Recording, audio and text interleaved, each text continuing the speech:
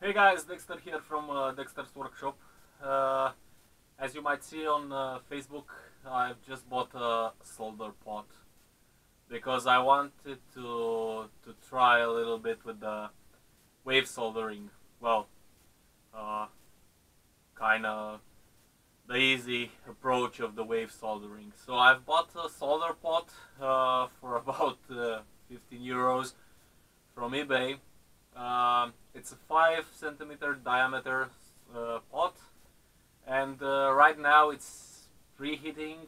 Uh, as far as I can see, a big minus was again the cord, the power cord that came with it, because it was one, I couldn't actually use it because it was a different standard, and two, was a flimsy little piece of actual shit. So I would highly recommend you to actually change the power cord.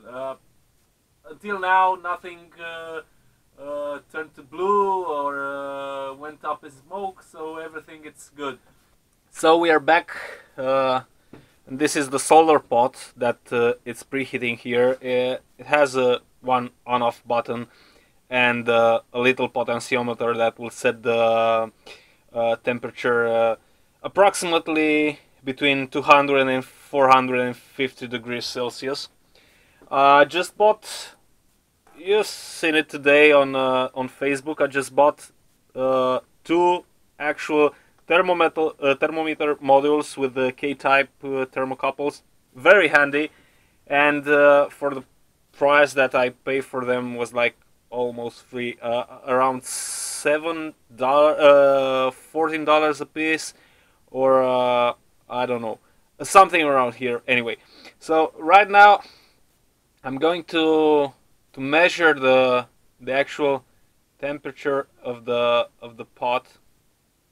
Let's see what we have here.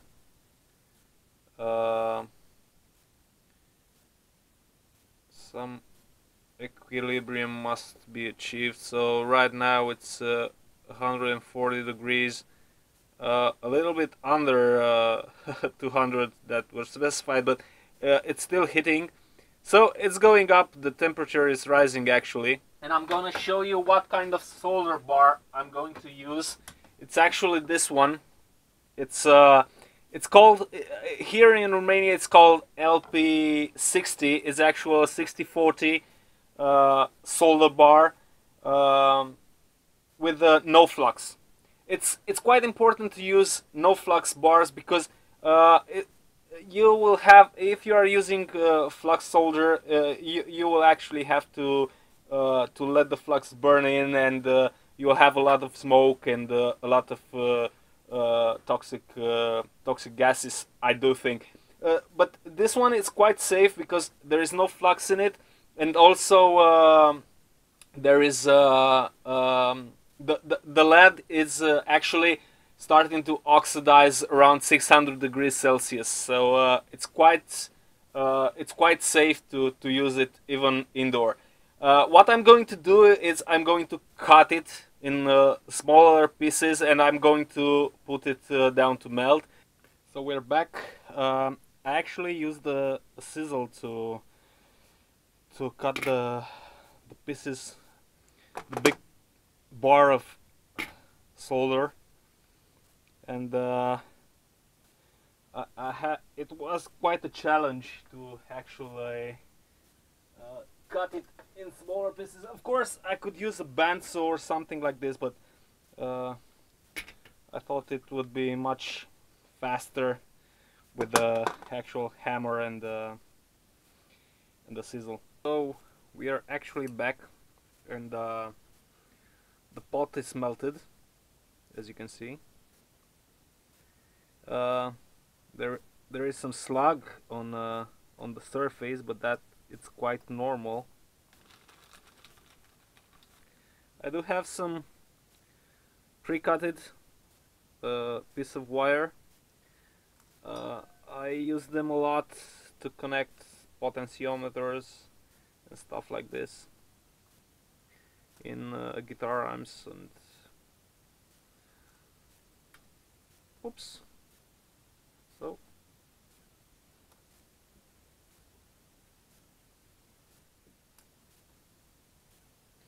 going to twist it a little bit. Okay. And we are actually going to use some flux. Going to use some liquid flux like this.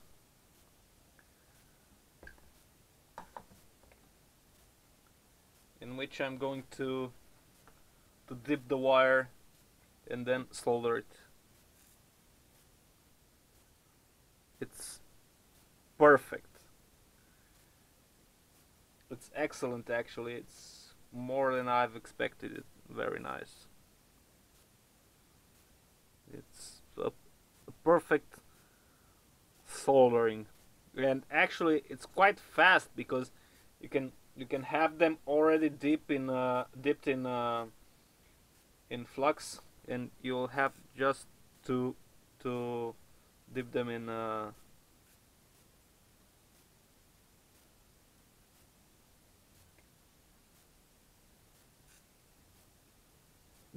just a short move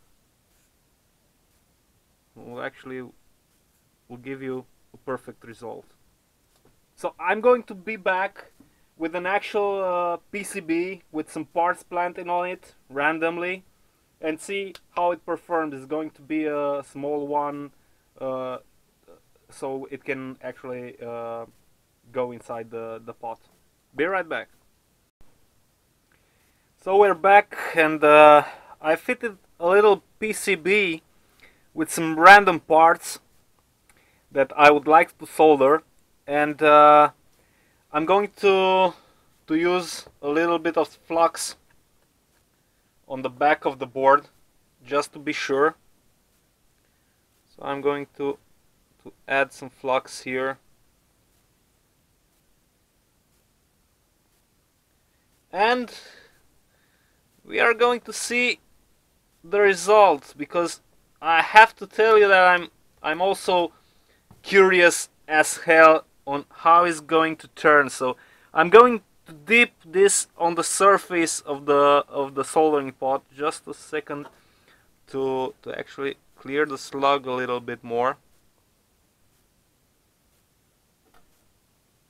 just to take it out. Okay, so we got the clean surface, and we're going to dip it in, and we're going to take it out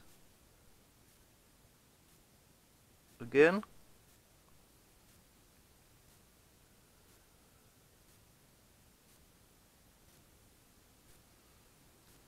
I'll have to actually check the surface. I think just a second, because I'm sure that was something that, yeah, this part of the board actually didn't touch the surface. So I'm going to add more flux here, and I'm going to put it back and see how it goes.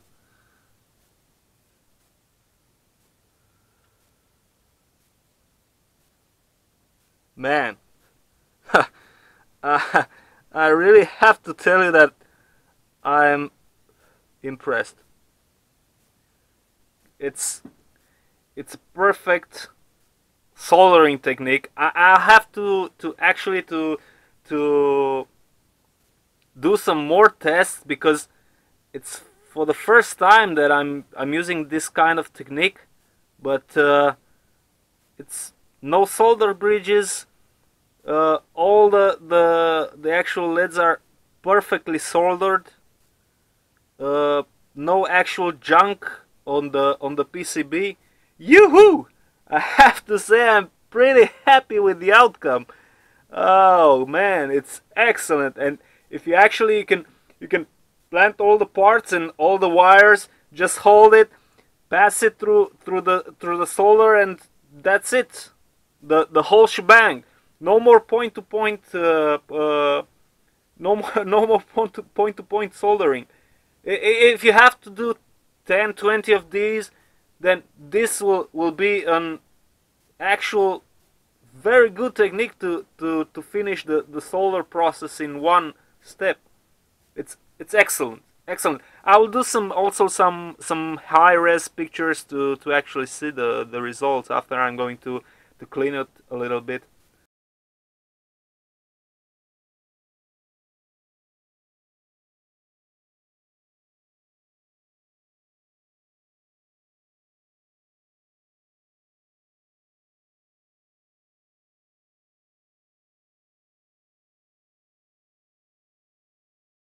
So yeah, I think that's quite what I was looking for. So I will get back to you in a couple of days with some news, if there are any. But I have to say, this is a go for me. Actually, it's excellent. I couldn't hope for anything more, but this excellent. Thank you guys for watching this. This is Dexter from Dexter's Workshop. So I'm going to close the whole shebang, and if you actually found it interesting, please subscribe to my channel. There will be some other interesting videos on that channel. Thank you a lot, guys. Bye bye for now.